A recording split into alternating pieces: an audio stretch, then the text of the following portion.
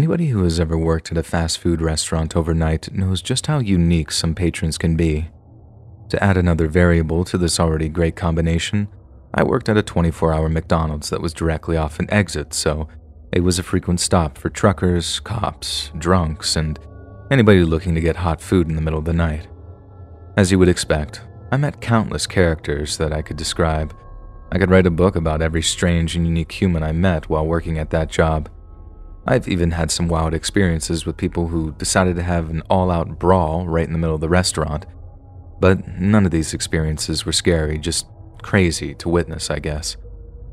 Only once in the 2 years that I worked at the restaurant did I experience something that really indeed horrified me. That night started like most nights that I did the overnight shift. I got there at 10, and it was extremely slow. It was always really slow at that time, and then you would get a rush from about 11:30 p.m. to 1:30 a.m., and then depending on the day, it would be sporadic throughout the night. On this night, I was hoping for a slow night. It was just one of those days when I was not feeling it at all. My car wouldn't start in the morning, and my husband tried to figure it out, but unfortunately, cars aren't his strong suit, so I was without a car. On top of that, I felt so under the weather. It happens to me every fall season. I felt like a house fell on me and I just wanted to get under a blanket and pass out, but unfortunately, I got bills to pay, so unless I was extremely sick, calling in was not an option.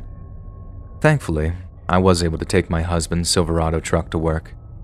A little after 2 a.m., my coworker and I were just hanging out. I ended up getting my wish with it being slow. That night was one of the slowest nights I could remember working. Eventually, my coworker went into the office to do some paperwork. I think that was an excuse to go take a nap or something, but I didn't have the energy to call him out. When I was alone at the counter, listening to YouTube on my phone, I heard the bell from the door. It was a peculiar-looking man. He wasn't an old man, but he wasn't young either, maybe mid-40s if I had to guess. He looked homeless, but not grungy and dirty, more like he was just not put together right. He was shorter than me, but I'm tall for a woman. He couldn't have weighed more than 130 pounds, even with his big winter coat on. As he slowly approached the counter, I asked, "Hey there, sir. What can I get you tonight?" The man just looked at me and smiled. I wish I could have a picture of that moment. The look that he was giving me made me so unsettled. Something about the way he looked at me was just not right, and it gave me the creeps before he even spoke. His eyes were so dark that they looked almost black, and his mouth was just open enough with his smile that I could see his yellow teeth. Finally, he spoke after what seemed like an outrageous amount of time, and I was surprised at the deep southern voice that came out of this little man, and he said, "Wow, aren't you gorgeous? I thought I wanted fries, but maybe I'll order something else." Yeah, so I know that's weird and creepy, but working this graveyard shift at a restaurant that gets a lot of customers who are under the influence, I'm used to weird attempts at flirting. So I just smiled and said very politely, "Okay, sir, well, when you know what you want, just let me know." The man now grinned from ear to ear, flashing his full set of yellow and gray teeth. He set his hands on the counter, and all I could see were his long and dirty fingernails. Trying not to look visibly disgusted, he spoke up again and said, "Forget the fries. What time are you done?" Usually something like this, I would just smile and say I'm married and move on with my life, but I don't know if it was because I didn't feel good or maybe because the guy gave me the creeps from the start, but instead, in an annoyed and aggressive voice, I responded with, "If you don't want to order any food, you can leave." The man started to laugh as if though I told him a great joke. Before I said or did something that I would regret, I turned around and started knocking on the office door. When my coworker opened the door, he could tell that I was visibly shaken. I told him about the creepy guy who was clearly in sight, and he smirked because he knew right away what I was dealing with. He told me to go take a break and that he would take care of the guy. Without even thinking or looking back, I grabbed my coat and went outside, sat in my husband's truck for 15 minutes and just listened to music. I had almost forgotten about that creep up until right before I went back inside. I noticed him wandering on the far side of the parking lot with a to-go bag in his hands. I was relieved that my coworker was able to get rid of him, and I decided to wait in the truck for another 5 minutes just in case. I didn't want this creep to see what vehicle mine was. When I finally got back inside, my coworker looked a little freaked out.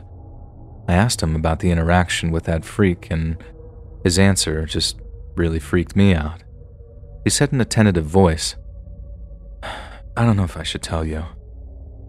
I started to jokingly hit his arm, and I told him to tell me, to which he complied, and he said, "That guy was crazy. When I came out to take his order, he just kept asking where the girl was.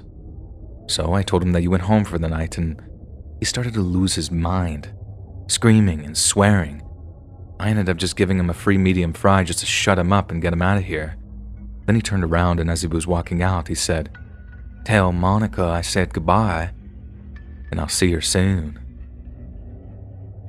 This little story almost made me faint, mainly because I don't wear a name tag at this job. I had no earthly idea how this man knew my name. For the remainder of the shift, I couldn't focus. I just kept looking over at the door, expecting this man to stumble back in, but thankfully, he never did. Close to 4:30 in the morning, I asked if I could leave early. He knew that I wasn't feeling well, and with the creepy guy on my mind, he knew that I just needed to get away. Just to make my night more enjoyable, as I was leaving, it started to snow, and it was the first truly hard snowfall of the season, even though fall basically just started. I was thankful to have my husband's truck once again, and I figured if I just took it slow, I'd be safe. I couldn't have been more wrong. Only about a half mile from work, I ended up driving into a ditch because I couldn't see the road from the snow falling.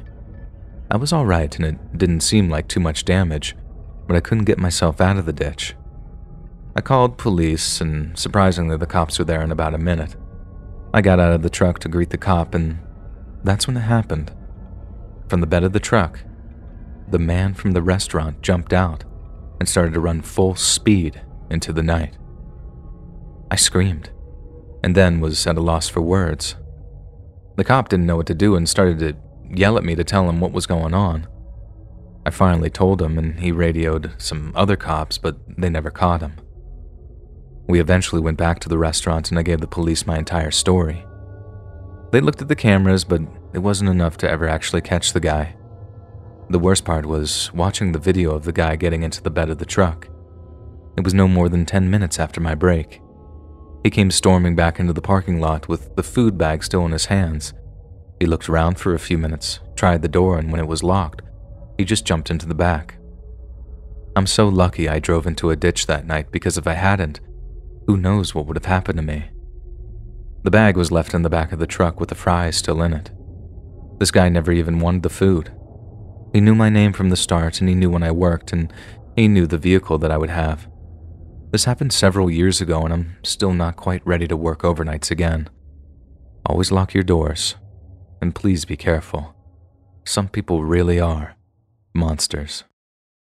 If you enjoyed this scary story, listen to thousands more, either over on the Let's Read YouTube channel or podcast.